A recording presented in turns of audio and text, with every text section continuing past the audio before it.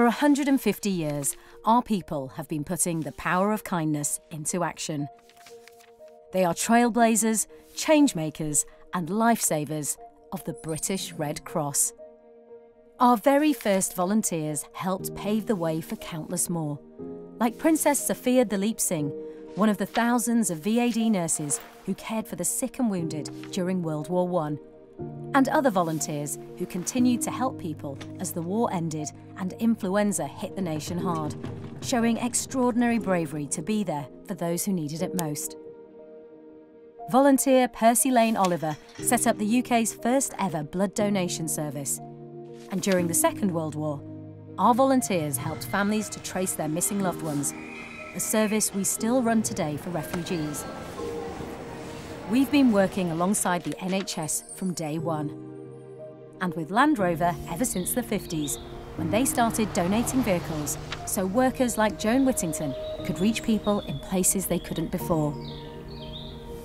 When a mining disaster left the community of Aberfan stricken with grief, volunteers like John Cole were there to support with kindness.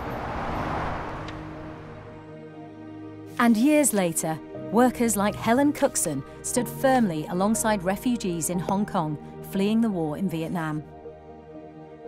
Princess Diana visited Angola's active minefields with us, leading to a ban on anti-personnel mines.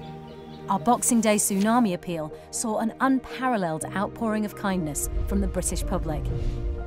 And in 2017, our teams responded to a UK emergency every 4 hours.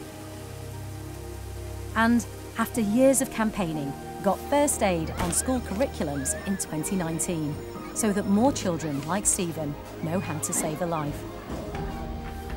At the turn of this decade, when the coronavirus pandemic broke out, thousands joined our movement to support the most vulnerable people.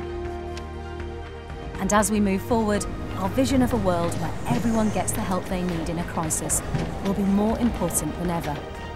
Working together, we will harness the power of kindness to build connected communities that stand strong in the face of the future, whatever it brings.